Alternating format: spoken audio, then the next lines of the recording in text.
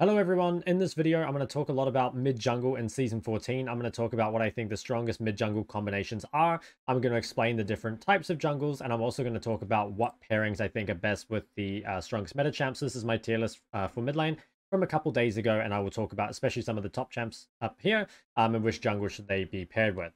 So the first thing to think about when you're picking with mid-jungle, there's two big things. The first is damage balance. So ideally you do want to play different damage types in your mid jungle. So if you have an AD jungler like Graves, you would want to play an AP mid laner. That's the general rule.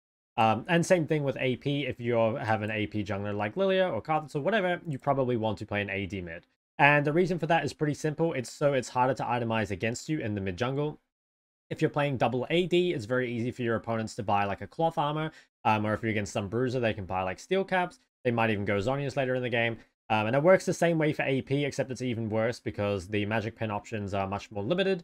So if you're playing a double AP mid jungle, like let's say you're playing like Evelynn Syndra, it's really easy for your enemies to go Merc Treads and to get a lot of MR early. So if you can, you want to avoid going the same damage type in mid jungle. Now, if it's going to end your matchup, right, like if you're just going to pick a losing lane for it, to have a different damage type, I probably wouldn't do that. I'd prioritize your matchup a bit higher, but that's one thing you want to stay away from. The second thing you want to think about is trying to have a combination of damage and CC. Generally, you don't want to be too high on either, and you also don't want to be lacking either.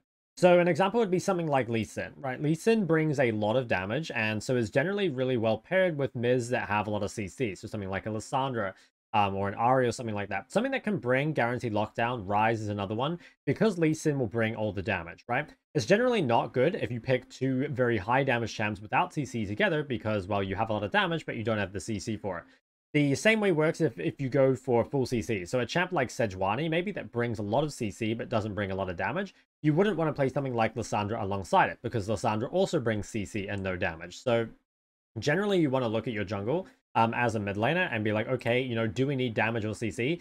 And you might find that they actually bring both, right? Like if you play with a champion like Xin Zhao kind of already has you covered with both damage and CC. So you can essentially just pick whatever you want. You could pick more damage, you could pick more CC, or you could bring a champ that brings both, right? Like a champion like LeBlanc brings both as well.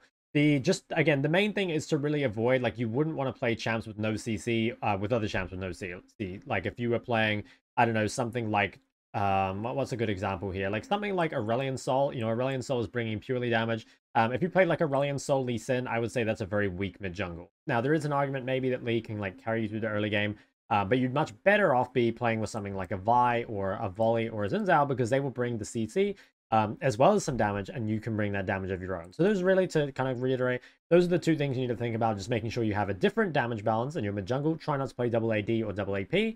And try and make sure you have a combination of both damage and CC. Now I'm going to explain the various types of junglers and what types of mid laners you'd want to pair with them. So I haven't ranked literally every jungler in the game in here. I just put some of the meta ones I could think of, but you should get the idea. So the first is tempo junglers. So tempo junglers are champs that clear pretty quickly, but also want to push into the enemy jungle. So normally tempo junglers, they want mid priority, and they also want CC a lot of the time. So like if you're playing with a champ like Graves, for example, like what's really good with Graves? Something that can push and move is great. So like an Ahri or a Karma are really good champs with Graves. Syndra can also be quite good because, again, Syndra does bring some CC. There are kind of weaker mid jungle combinations with this. Like you could play something like Talia that does get pushed over the wave, but Talia's CC is kind of normally like Talia wants to set up off someone else. So I'd say Talia Graves is not really like a great combination, right? And stuff you'd really want to avoid playing with Graves would be things that aren't going to get priority on their own and are kind of reliant on ganks. Like if you play something like Sylas with Graves, for example, Graves is not the kind of champ that can spend all the time ganking your lane. So something like Sylas Graves would be a kind of poor combination. So yeah, it pretty much goes for all these tempo junglers. Like ideally you want push plus CC. So with Nidalee, for example, something like Renekton obviously is very good, or Pantheon, because these champs are very strong 1v1. They've got guaranteed CC, and they're almost always going to get priority in their lanes. If you did want to play an AP champ with those, you probably want, again, something like an Ahri or a Karma that brings both CC and damage. Again, if you can avoid the same damage type mid jungle, you should. But the priority is the main thing, just being able to get push, making sure that these junglers are both safe in their own jungle and also able to invade into the enemy jungle. Next, we have Ganking Junglers. So these are probably the easiest to pick with because most of them bring damage and CC just on their own. So a Ganking Jungler, there's a couple different ways you can pick with them. So one is you can use a Ganking Jungler to allow you to pick very greedily. So you could take a champion like Victor, right? Like a champion like Victor does not really bring much to the early game. Really, all you bring is just domination in lane, right? Like you don't bring a whole lot of damage, you don't bring a lot of CC. Now you do scale really well. So I guess one way you can pick with these champions is you can be like, okay, well, because I have one of these champs, I'm allowed to scale a bit more greedily because they can carry the early game. Now, personally, when I see a ganking jungler, I try and pick something that is going to be able to set up ganks for them. So that can depend a little bit on which jungler they pick. So if you have something like Lee Sin that doesn't bring any CC, you probably want to play something like Ryze or LeBlanc or Ahri. Like you really want to make sure that you have guaranteed CC. If they're bringing both the damage and the CC, so something like Jarvan, you can go something like Ori. So Ori doesn't really have much CC of her own, but she does deal a lot of damage. So something like Jarvan Ori is a really good combination. And the rest of these, stuff like Zinzao Viego, Vi and Volibear, they do have specific pairings that can be quite good, like Vi Ari or Vi Syndra are really good because the lockdown and point and click is super, super effective. But honestly, you could pick pretty much any mid laner with these and it would be really, really strong. Anything that can look to set up ganks, anything that can look to skirmish early is ideal, but if you do want to play something that's a bit more scaling, you can look for that. Next is farming junglers, and farming junglers I think are the most difficult to pick with. So the thing with farming junglers is they are very, very greedy, and there are a lot of different farming junglers in the game. I could have probably put more on here, stuff like Yi as well. These junglers are generally ones that aren't often strong enough to invade the enemy jungle. They can sometimes, depending on jungle matchup, obviously, but most of the time, farming jungles just want to put their camps on cooldown over and over and just kind of out scale, I guess, the opponent, right? Like normally if you get into mid game with one of these champs and they're very farmed, they're going to take over the game. But the difficult thing of playing with the farming jungle is that you basically won't expect to receive any ganks in the early game, right? Like they're not really going to help you. They're going to be able to assist you in any way.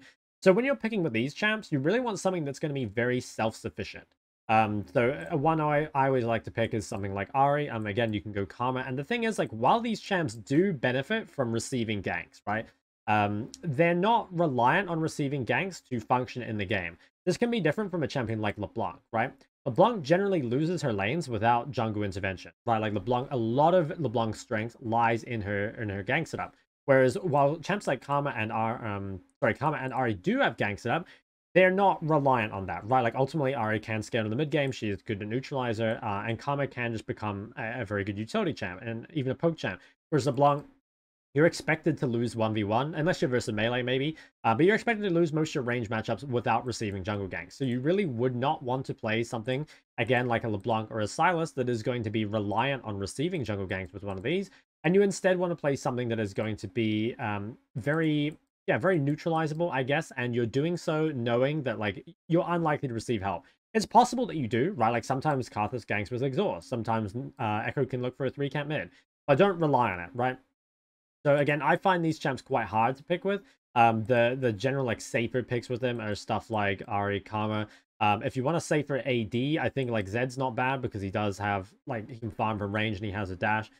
Phase Rush Jace can be made to work. I think Tristana, while she is safe, it doesn't need to snowball, but definitely likes to snowball. So yeah, those are options you can think about. But personally, as a mid laner, it is hard to farm, or it is hard to play with a farming jungler. And the last type of jungle are level 6 junglers, so there's probably a lot more of these as well. Again, I haven't rated literally every jungler. There's stuff like Gragas and Ivor and stuff that you could definitely put on here, at least in the ganking. But okay, level 6 junglers in particular. So these are ones that are most likely not going to look to impact the map too much pre-6, but post-6 want to get really, really active. So normally with these champs, you want to play something again that is kind of like self-sufficient pre-6, and if possible, can like defend your jungler pre-6 as well. So, like, a really good example would be if you play with something like Nocturne, you can go for something like Galio, right? That means that at level 6, you've got this big, spike between you, and also Galio can carry any, like, pre-6 fights. So I think Galio Nocturne is a pretty good combo. Now, could you play something like, again, Ahri or Karma with Nocturne? Yeah, I think you could. The main champs to avoid when you're playing with something like a Nocturne is something that is kind of, like, reliant, again, on very early game help, or is like needs to fight a lot in the early game, or maybe something that just like doesn't really want to fight at 6 anyway. Like I can see something like Azir Nocturne being quite weird. Like Nocturne and Azir, like I guess have good gank set up at level 6, but it doesn't feel like they complement each other very well. It feels like Azir kind of wants to pressure pretty hard throughout the whole lane, and Nocturne's not really going to be able to assist that. And then at 6, Nocturne wants to look for a lot of skirmishes, and like Azir wants to look for ganks, but doesn't really want to look for skirmishes, you know? So when you're playing with these level 6 junglers, again, I like to pick something that also spikes at level 6, and then you can kind of play for that together. If you don't, though, just make sure you're picking something that is going to be able to get to level 6 without, you know, getting too hard pressured. Again, don't be relying on ganks coming from these champs in the very early game. So with that all out of the way, what I'll do is I'll talk about some of these stronger mid-jungle pairings with a lot of these champs up here. So first one is Ahri.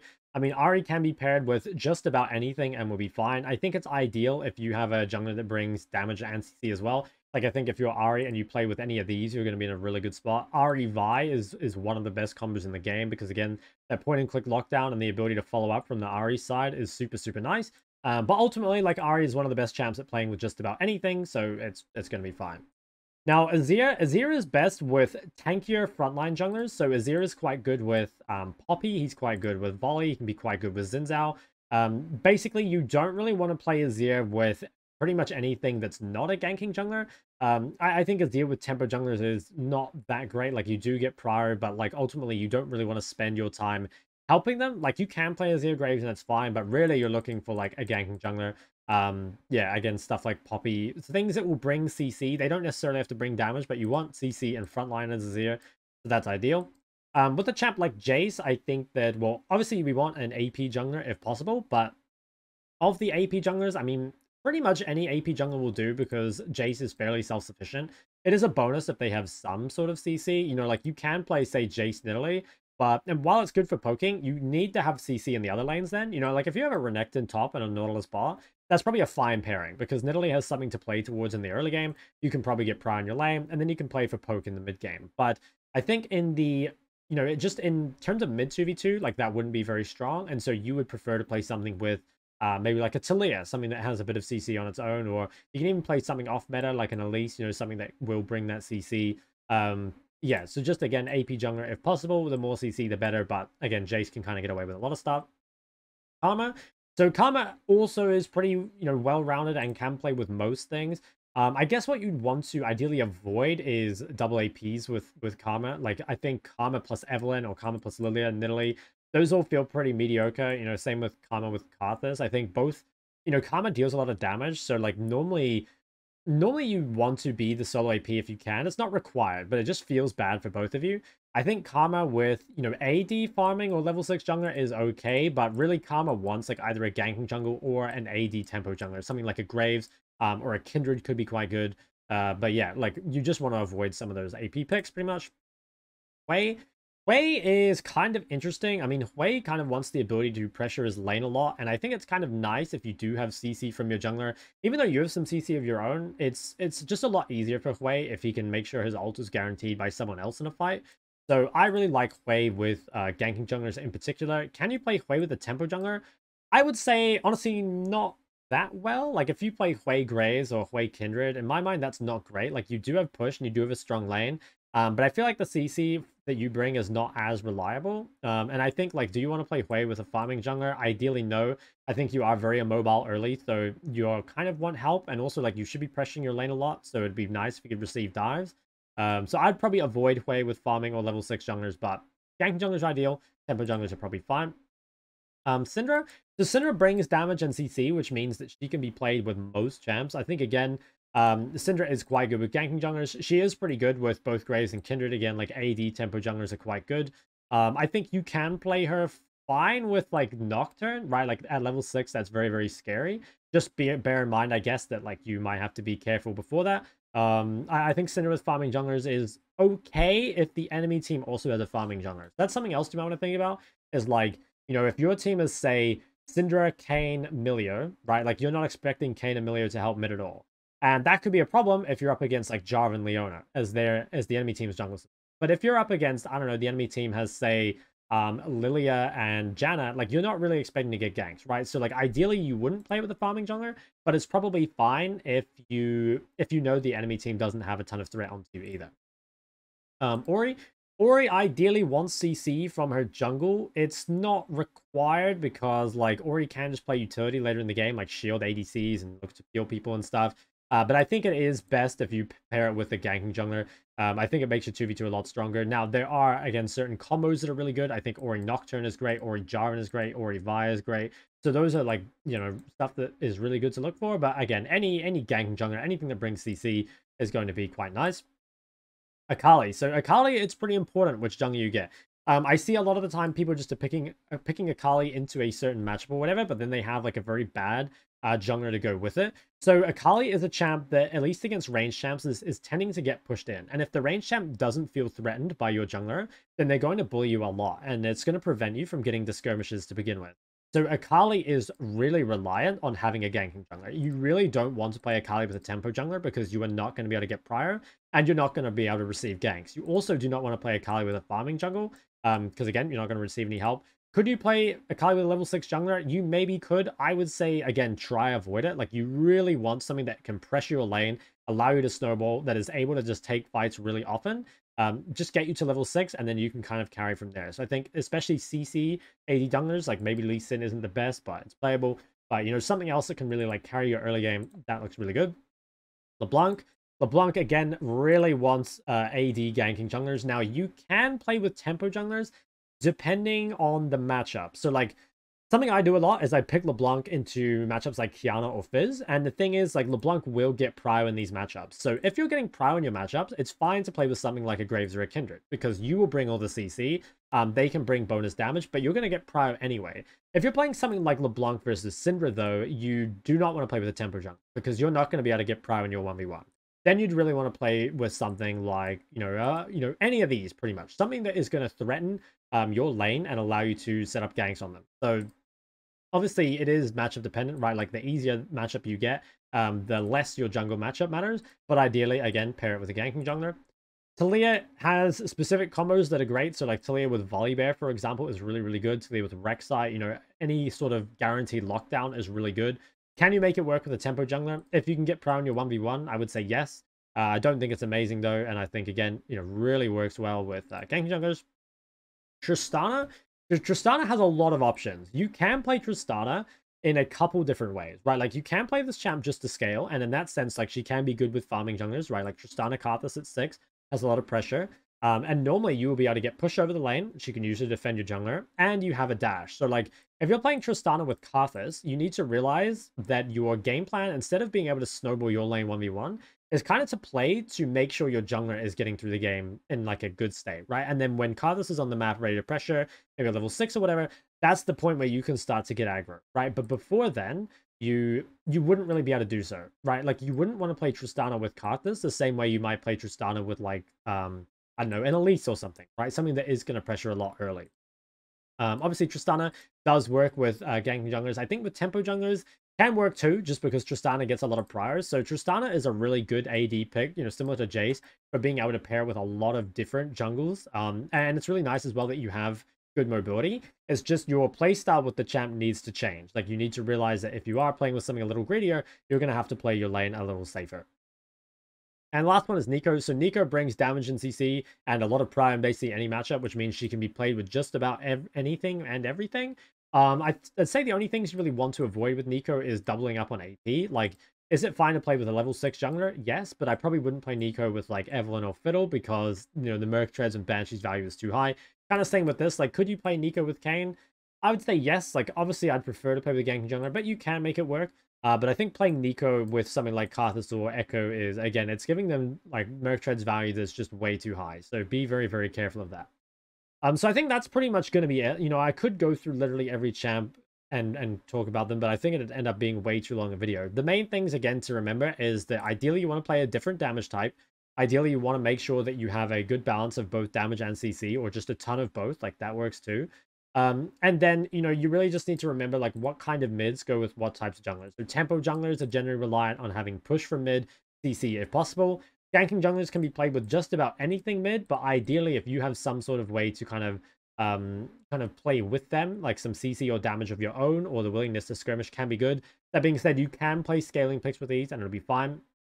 Farming junglers, generally, you just need to play something that's going to be self-sufficient, something that can neutralize, or something that has a dash to get out of danger, and more importantly, something that isn't reliant on receiving ganks. That's the main thing, because you don't want to play a champ or a matchup that is reliant on jungle intervention, because you're never going to get it. Finding the level 6 junglers, I like to pair them with level 6 spikers of my own. So again, stuff like Galio with Nocturne. You could play something like, Zed with Evelynn is quite good. I want to say any AD mid is pretty good with everyone. And then, yeah, like you could play some pretty much any AD spiker with these sorts of champs. But the main thing I think is just to not double up on the damage thing here. Like even though Lissandra is a level 6 spiker, you wouldn't want to play Lissandra with a Mumu or Fiddle because there would be too much overlap and it would be too easy for them just to build mercs. And there's not a lot of damage, there's only CC. So hopefully that kind of clears things up for you. I will quickly say that there are just certain combos that sort of break the rules.